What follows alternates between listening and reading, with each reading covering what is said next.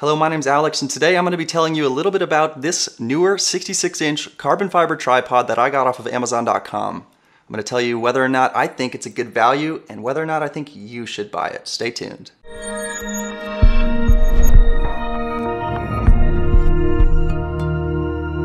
In the last 9 months, do I think it's withstood the test of time as I've been using it as a professional piece of gear daily?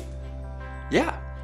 I think this tripod has absolutely stood up to what its promise has been, and I actually think I'm gonna buy another one.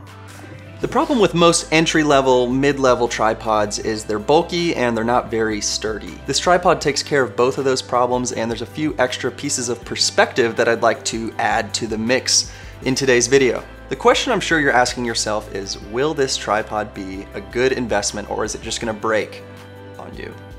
My answer to that is, so far, so good. This tripod has been an incredible investment and has actually held up better than I had expected it to hold up. Tripods, especially for video, have to be really sturdy. What the carbon fiber material allows this tripod to achieve is incredible sturdiness with a reasonable weight. Here are some observations I've made about the tripod, starting with the top. Most videographers that use this tripod will probably want to remove this ball head here and replace it with a proper video tripod head. However, I've stuck with it. That just has to do with my filming style. When I am getting moving shots, I'm usually using my glide cam, and when I'm getting tripod shots, I usually keep them static and locked down. So there's really no need for that video tripod head. I've put a lot of weight on this ball head in the past, and it has stood up just fine. It's very sturdy, the head specifically. Moving on down the tripod, we have this extension tube in the middle here, which allows you to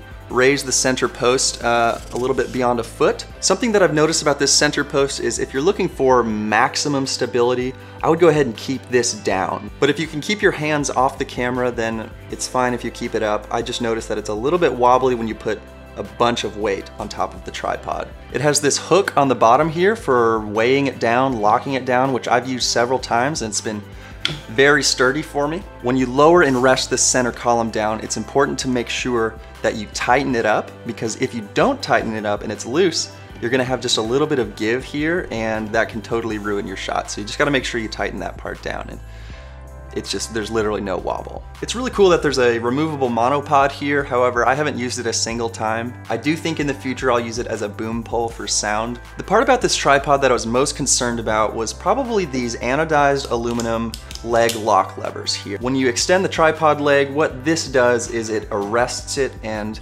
keeps it at your desired angle. And the thing about this is it's at a real tough point. There's a lot of leverage action here, and I was afraid that it was gonna easily pop this tiny little aluminum clip off, but it stayed in place just fine. In fact, it's done a magnificent job.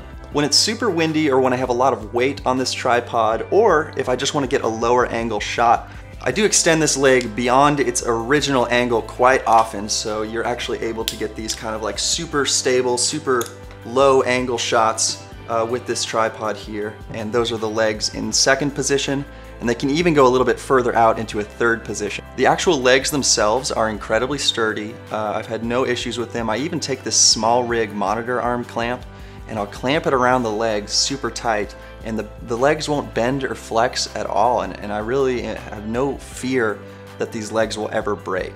I like to take some gaff tape and wrap it around one of the sections of my tripod, so I always have a little strip if I need to attach a microphone or cover up a logo or something. That's come in handy like quite a few times. Just thought I'd get that out there. The quarter turn leg locks perform magnificently. They haven't worn out at all. Truly, I have yet to find something that is extremely frustrating about this tripod. It's been very acceptable for me for the past 9 months. I think as time goes on, I'm gonna need to take a hex wrench and tighten up these connections here around the tripod legs. One of them's getting a little bit loose, but again, that's like a super easy fix. Other than that, I don't have many complaints about this tripod after 9 months. Would I recommend it to a friend? Yes. Do I recommend it to all my friends? Yes. They're probably sick of hearing about this tripod at this point, because it's really an incredible representation of the value that Amazon.com can bring you as a videographer. I've left a link to this product in my description, so go ahead and give that a click if you're interested in buying this product or taking a look at it, adding it to your cart, adding it to your list. And thank you very much for watching my video today. If you liked this video, be sure and hit that like button and subscribe to my channel for more awesome content like this. And be sure to have a good rest of your day. Thank you very much for watching.